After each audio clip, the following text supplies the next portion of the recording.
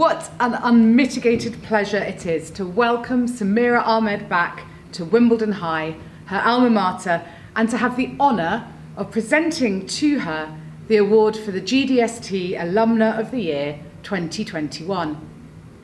In a field of brilliant women, Samira clearly stood out, and we know why that would have been. She is a journalist, writer and broadcaster of distinction and critical acclaim, presenting key shows on radios 3 and 4 for the BBC. She's written for The Guardian, Spectator and The Independent, and for 11 years presented Channel 4 News, for which she became a household and loved name.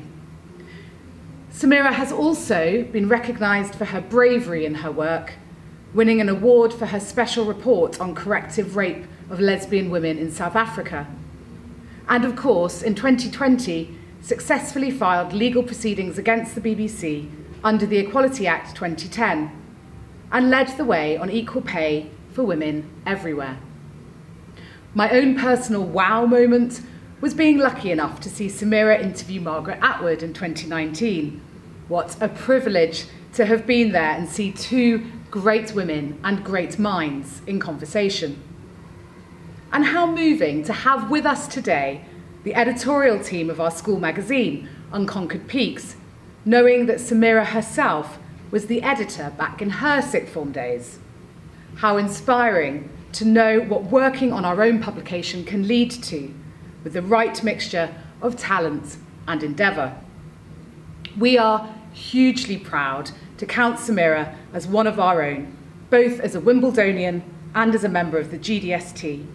And I know all those here and across the Trust will join me in congratulating her on this thoroughly deserved award. Congratulations, Samira.